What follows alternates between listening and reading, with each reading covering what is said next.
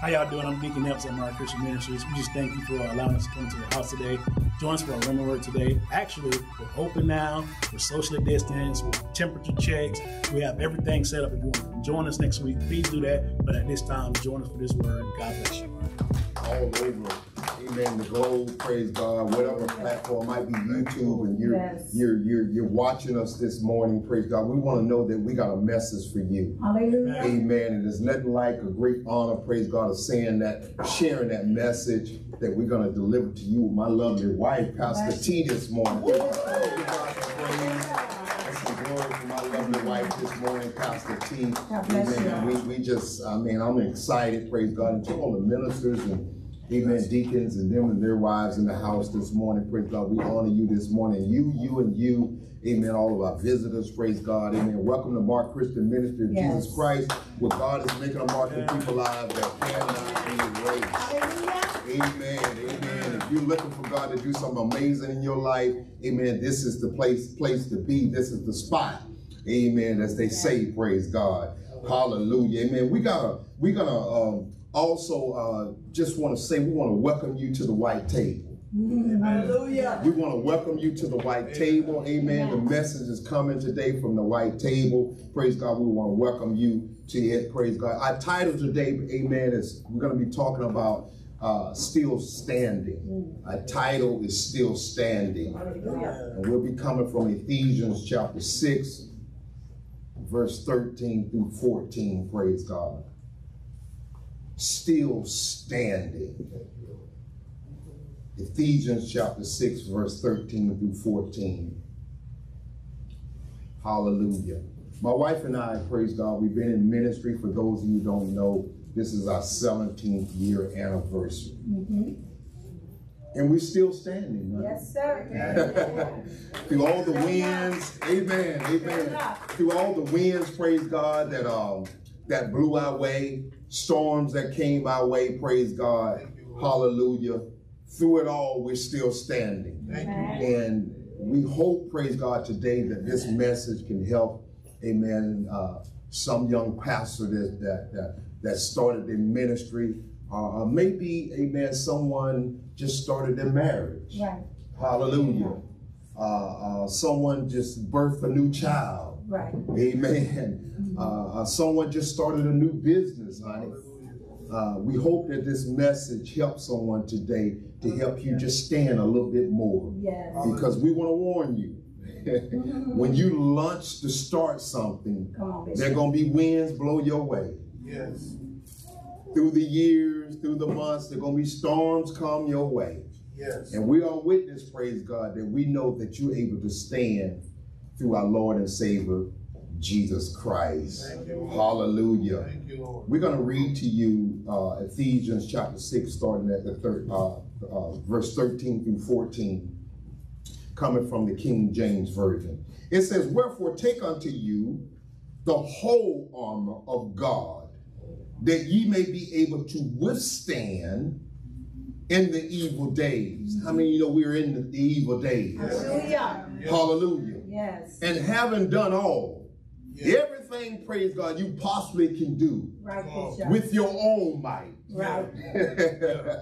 Hallelujah. When you've done all you can do with your own might, yes. Then it comes a time that you have to depend on the Lord's might. Yes. Right. Come on here, somebody. He said, when you've done all, not some, when you've done everything, when you've done all, he says to stand. Yes. Stand on what? The word of God. Right. Stand where? Come on here, somebody. To stand on the word of God and to stand where? In the house of God. Hallelujah. Right. I'm not leaving the house of God, not in these evil days. Right. Not in this time. But when you've done everything you could have done, when you've done everything, he says to stand, and he says, stand therefore. I love it when he says stand therefore. Stand therefore. Stand where? Where you at? Hallelujah. Stand where? Where you at? Right. Stand for what? What you believe in. Hallelujah. That's right. Yes. God has given you a vision. Stand on it. Absolutely. Yes. The enemy want to come and take your vision. Yes. Take your hope. The enemy will come to you and say, your vision ain't going to come to pass. Come on. That's him. So true. Man. When God has shown you your dream, stand on it. Yeah. No matter what comes. Yeah.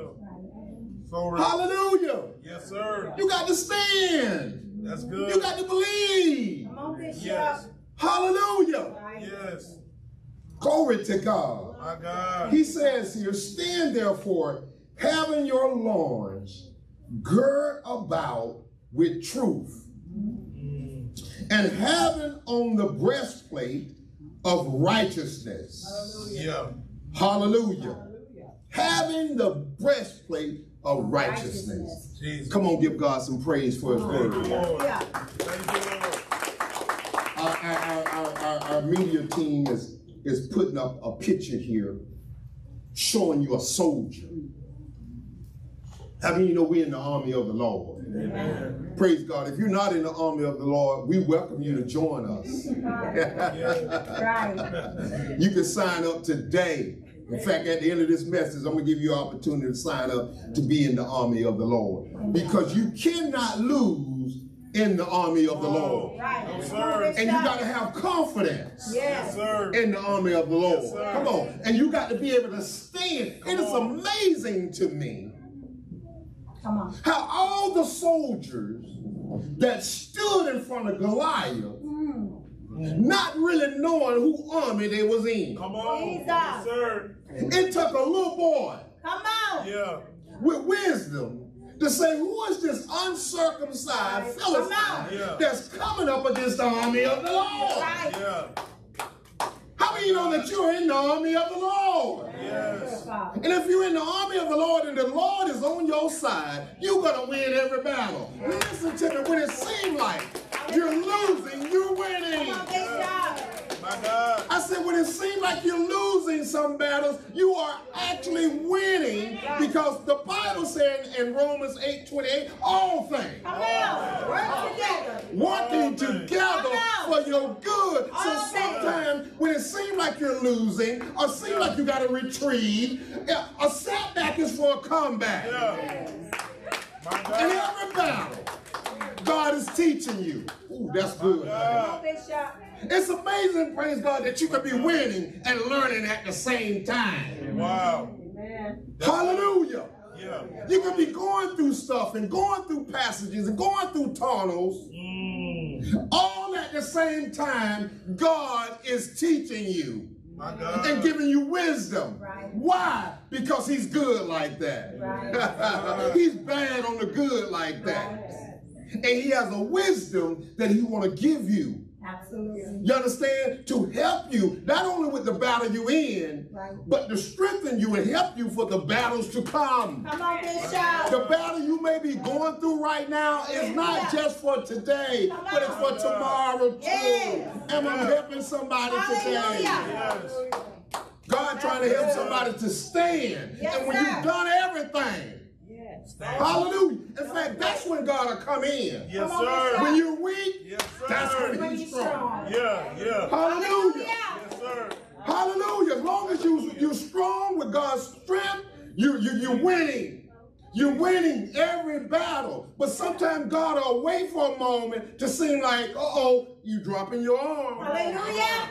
Come on. Seem like you're losing the battle. Seem like the enemy is gaining more ground on you. Yeah. Yeah. Hallelujah. And at that moment, hallelujah. Glory. Jesus. Oh, God is talking to somebody Come on, today. I think Bishop. somebody is watching me today that God is talking to. And God is saying, you're trying to do everything by yourself. My Right. God. Amen. And God is saying, okay, since you want to do it by yourself, okay, I'm going to take my hand off to the situation. Yeah. And I'm going to wait. Come on. Jesus. And I'm going to wait. Jesus. Oh, God. And I'm going to wait until you get to your weak spot. Right. Yeah. Come My on. God. And then you're going to know that I am God. Then I'm going to show up in your life and show you that I am the Lord. And besides me, Come on. besides me, Come on. there is Hallelujah. no other God. Hallelujah. My God. Glory to God. And so today, I think I'm preaching already. We got 6 points that we want to talk to you about. 6 points we want to hit, that we want to talk to you about, that hopefully this will strengthen your life, strengthen your relationship, strengthen your ministries. Pastors, praise God, we want to talk to you today because, amen, as many of you out there are going through battles right now. Yes. Sheep are seem like diminishing, leaving. The churches seem like not coming back. But God wants you to know, praise God, it's just a setback for a comeback. I believe in these dark days, God is about to do something amazing. Right. Yes. Right. Yes. Y'all hear me today? Right. Hallelujah. I believe God is about to do something. We finna see miracles again. Hallelujah. God. I'll take that. Hold on. We about to see the blind see again. We about to see people get up, stand up out of wheelchairs in this. Y'all ain't hear me. Hallelujah. Oh, God, we about to see hands that's withered get stretched forth. Oh, we about to see the dead rise again in this season. How do you know that, Bishop? Because this is dark. These are the evil days. And Jesus always appears in a dark moment. Y'all ain't miracles always happen in a dark moment. When a person cannot see, it's a dark moment. And that's when Jesus will spit on the ground, take the dirt, put over your eyes, so you make the dirt. My God, let's talk about the dirt. The dirt is the thing, praise God, that people are ostracizing you, talking about you. Use that dirt, put it over your eyes, and see what God is trying to tell you. That's good. I'm talking to somebody today. Use the dirt and put over your eyes so you can see clearly. That's good. You're able to see now who really love you. Y'all ain't hearing me. You're able to see now who really care for you. You're able to see now who really trying to help you. My God.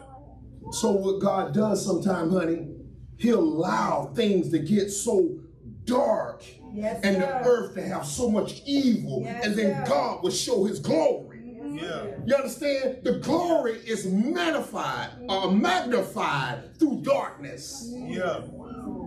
When Jesus come back, the whole earth gonna be dark. There's gonna be so much evil, so much darkness in the earth, and then poof, there is the Lord. Magnified in his glory. Are y'all hearing me? Hallelujah. When Jesus gave up the ghost, darkness covered the whole earth. Hallelujah.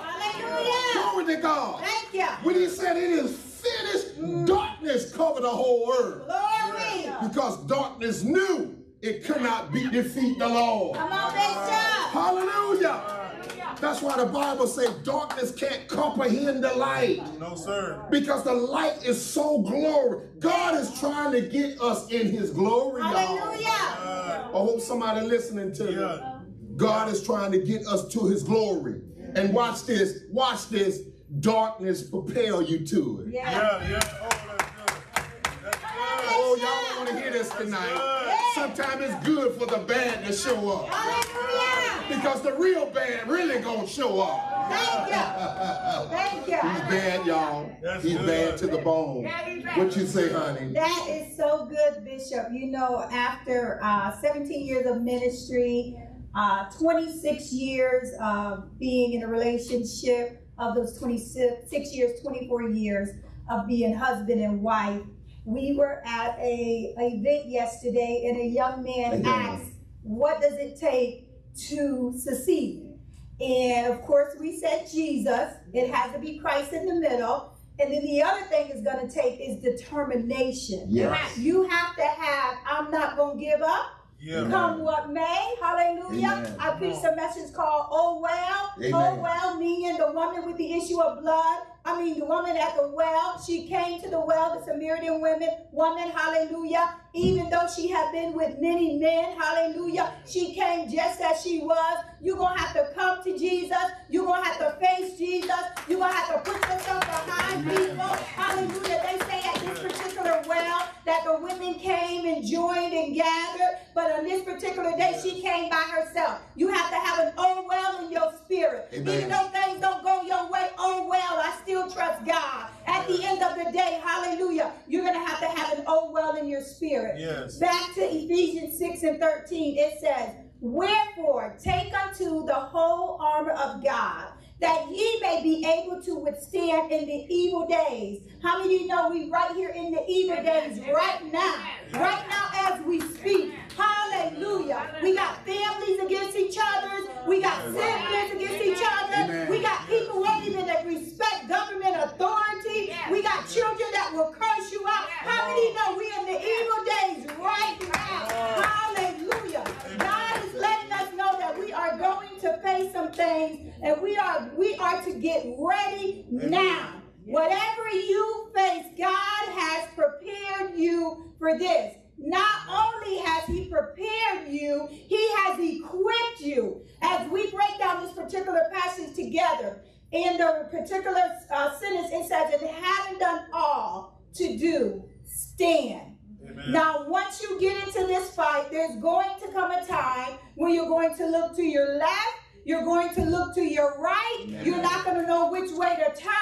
But in that particular stand, God is saying, I said stand. Stand means don't move. In the name of Jesus. That's and good. the enemy came, hallelujah, in all these years, and they thought they were going to possess the space we had. Amen. And I said, God, what are we going to do now? God said, stand still and know that I'm God. Amen.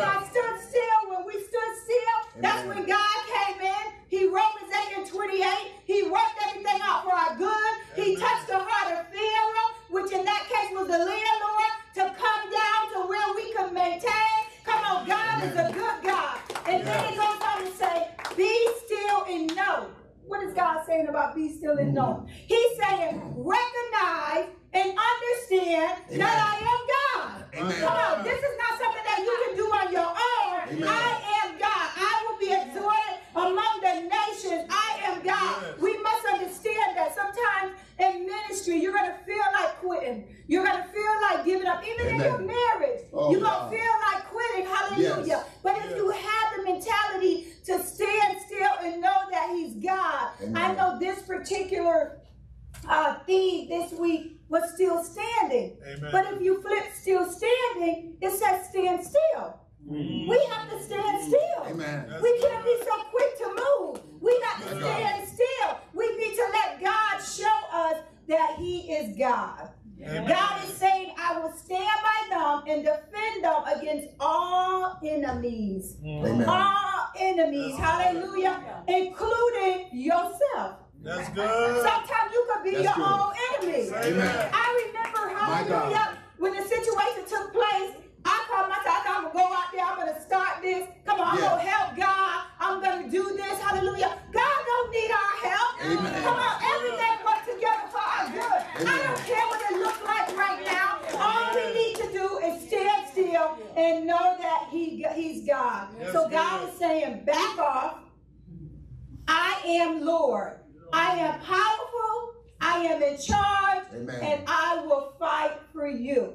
Yeah. As Bishop was saying earlier, God formed the world in 6 days, and on the 7th day he rested. Why? Because he had done all that he can do. Amen. And that's what we must have the mentality. When you can't do it anymore, the word of God said he'll put no more on us than we can bear. So when you're in the midst of a crisis, when you're going through something and you cannot handle it, you cannot bear it no more, let me tell you what you do. You give that thing right over to God. Come on. You give that thing right over to God. Say, okay, God, this is too big for me. This must be you. Amen. You must be getting ready to make Amen. A miracle. Amen. You must be going to show the world that you are God, because this is too big for me. Amen. Amen. He has done all that there was to do, and now he has rested. This is the time when he's able to allow the glory of God and his manifestation to come forth. We have got to learn how to stand still. Amen. So I have a direct command from God today. He says, stop futile efforts and dealing with things that are his domain. Stop trying to deal with things that is his domain. Amen. Come on, he's already worked it out for us. We don't have to worry about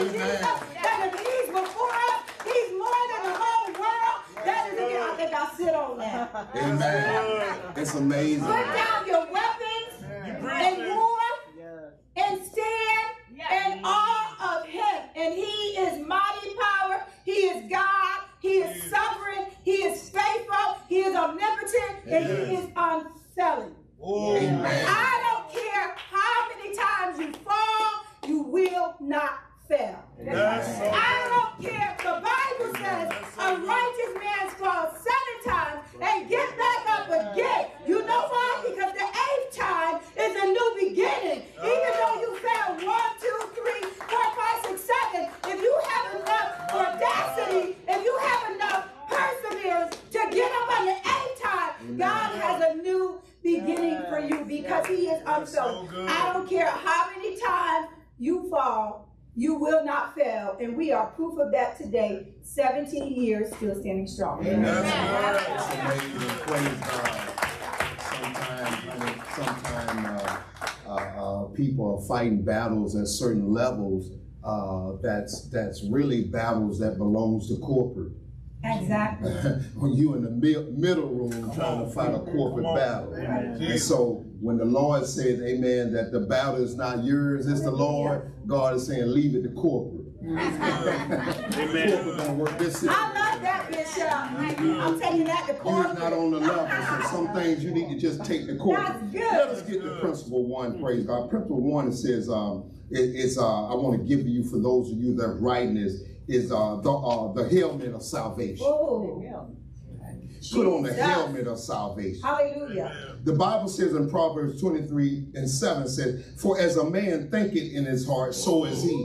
Right, Bishop. So as a man thinketh. The first attack, what the enemy attack you with, is in your mind. In your mind. That's real. The biggest battle that you'll ever have is in your mind. Hallelujah. You understand? When the enemy began to attack Eve, he began to attack her in her mind.